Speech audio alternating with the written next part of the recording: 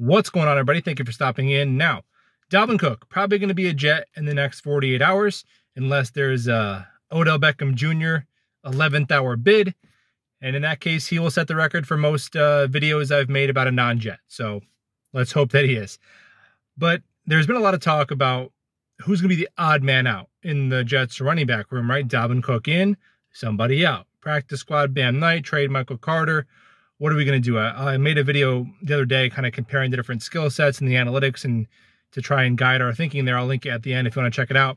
But there are really four options, and I think the fourth one is a lot more viable than most Jet fans are thinking. I haven't really seen it discussed a ton, and I think it actually might be the best of worlds for everybody involved. So option A is you keep 5 running backs, which I think is highly unlikely. If you try to make a 53-man roster with 5 running backs, really tough.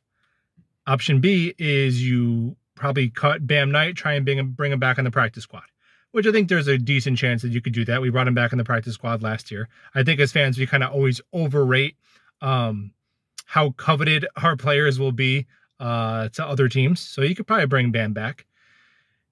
C, you could cut, or probably if you're going to move on from Michael Carter, you can get something in a trade for him because he does have 4th round draft pedigree and he has a season of excellent tape.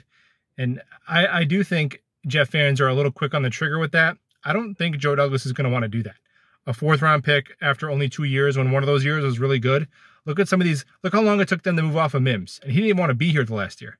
Ashton Davis is still on the roster, right? Becton hadn't played in 2 years. They got trade offers for him. They turned them down. So unless you're begging to be out of here, Elijah Moore, he's going to want to keep his draft picks around unless they become completely unplayable. And then option D is you start running back Breece Hall on the 4-week injured reserve, so he doesn't count against the 53, and you keep everybody. Now, I know you don't believe in Breece. It's a ligament. I don't know how you believe in a ligament. It's not personal. And I want Breece Hall to play 17 games this year. Well, how can he play 17 games if he starts on the IR? Well, how many games does it take to win the Super Bowl? Assuming you're not the 1 seed. 21. And that is my goal for this year, because if it's not my goal this year, when is it ever going to be? And are the New York Jets winning a Super Bowl without Breece Hall having a monster playoff performance? No, they are not.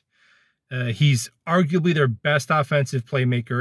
Right in the conversation with Garrett Wilson, he probably would have won Rookie of the Year over Garrett if he didn't get hurt. And now it allows you to get Breece almost all the way back up to a full year from injury and get him ramped up slow. You have the bye week around week 6, so you can even tuck him on the back of your depth chart. You can dress him and not play him week 5, bye week 6. Now you play him week 7, and he's a full year removed.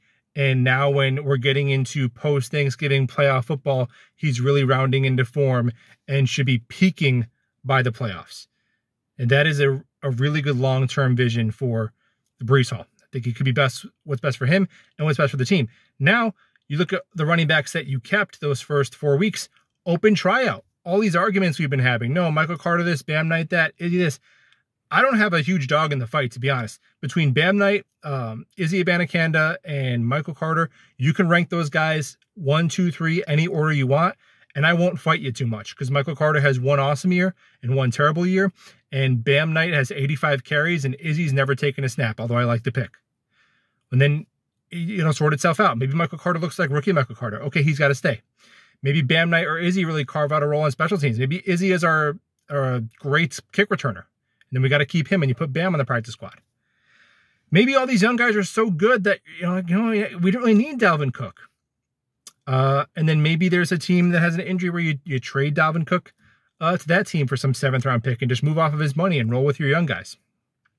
Maybe one of those guys has gotten hurt, and the problem kind of solves itself, and Breece steps in for them. So I think that is a very viable option. And then Dalvin Cook, it allows you the luxury to slow roll it with Breece because he can come in off of 4 straight Pro Bowls, even though he's a little bit on the decline, and he can be your running back 1 with a big-time workload the first third of the season, and then kind of slowly become more of a relief pitcher after that.